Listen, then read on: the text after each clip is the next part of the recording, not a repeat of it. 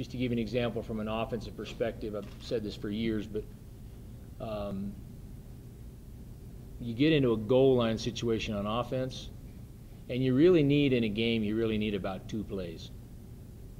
Well, as a coach, you kind of feel insecure about that. Maybe we need 5 plays. Maybe there's 7 plays.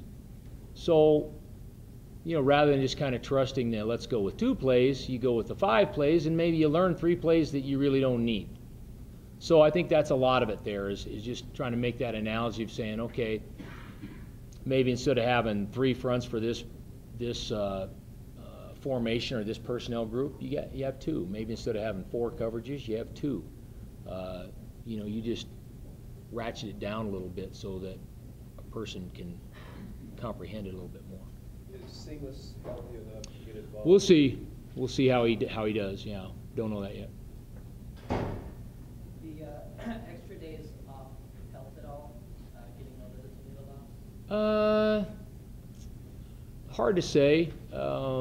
You know, again, we tried on Saturday, learned from it, and came back in and practiced hard Sunday morning and pushed on and got going. So how much of that lingers, you never really know. I don't think there's a huge problem because I think most of the guys were pretty much past it, you know, come Sunday. So I don't think it was a problem. What are the differences that you see in the 2 quarterbacks that Wyoming has not been rotating this season? I think they're trying to find a little bit of a sweet spot there, and I think those guys are pretty close. I don't know how much, you know, differently they are. Maybe a little bit of our situation with Tyler and Cody last year. Not hugely different. I think they're just trying to find that sweet spot. Dan, what do you think a win would mean to Eric?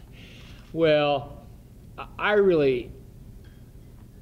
don't think that's why you should play. I don't think that's why you should compete. I mean, and would he be happy? I'm sure he would, but I'd hope he'd be just as happy with a win over Toledo or Colorado State. I mean, I don't buy into that's the theory, is you're waiting for some sort of revenge factor or whatever it may be. No, I don't get into that. Do you have an outing back for Cody? I mean, is he completely healthy? Everything good?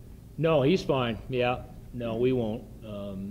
So we've actually put a lot on him in both games. We put a lot on him. Dan, I don't think anybody saw this coming. This 2-star. How do you handle the shock value, maybe with players, maybe with your staff, or maybe even with yourself? You just keep going, and again, I relate to the other side. I know we haven't had the winning streak, but you know, you guys remember after the Oklahoma game, I wasn't shocked about that. I wasn't shocked that we beat Oklahoma. So, you know, as a coach, I think you're always hanging in the middle there, knowing that it's capable of things going both ways. And hey, certain segments of the population are always going to get on one end of the spectrum or the other about what happens, but hey, every coach, you win, you redial, you lose, you redial. That's just how it has to go, no matter what the situation is.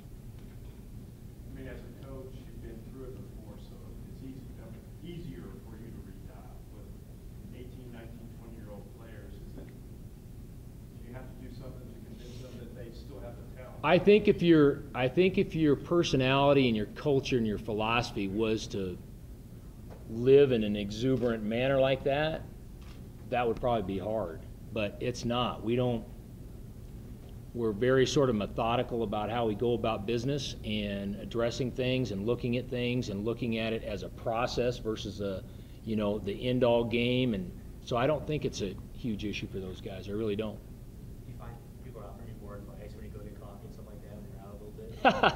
Well, first off, if you know football coaches, you don't get out a lot, so that doesn't always happen. There's plenty of advices. There's, you know, you guys are in that boat, so there's lots of free advice out there. Despite those criticism or under fire, maybe you've been, have you gotten any advice from colleagues or friends in the business recently? Yeah, again, it's coaches that are in it, and they know you do what you believe in, and you hang in there and you keep plugging away, and you know, in the end the thing cracks. It does, and it cracks for everybody. And that's the it's interesting. You know, Coach Riddle has got a buddy that coaches with the Giants. You know, Giants went 0-2 and 0-7, and what did all of you say? Let's fire the coach. They won the Super Bowl. I mean, there's a ton of those stories out there, but nobody likes those stories. Nobody recounts those stories. Nobody publishes those stories because people don't like those stories. That doesn't create conflama. You know, that doesn't get the juices flowing. But there's, you know, whether it's the Arizona Cardinals last year, I mean, you just every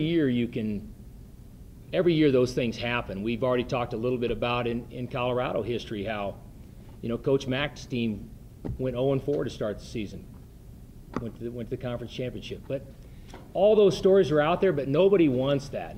Everybody wants to, you know, to live in the world of drama and hype and all of that. So, but coaches that have been through it, every coach has gone through it. Every coach knows, and so you hang in there and you keep doing your deal and you get better at what you're doing and you keep plugging, and eventually the thing cracks. It always does.